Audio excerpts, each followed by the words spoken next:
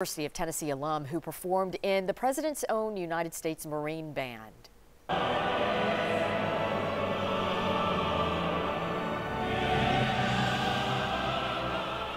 One of the baritone vocalists was Master Sergeant Kevin Benier.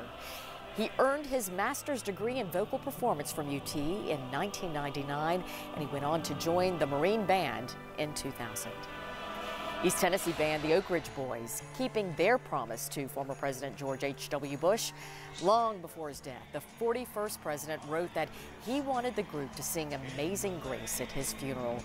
The band will head to Houston, Texas tonight for Bush's hometown funeral.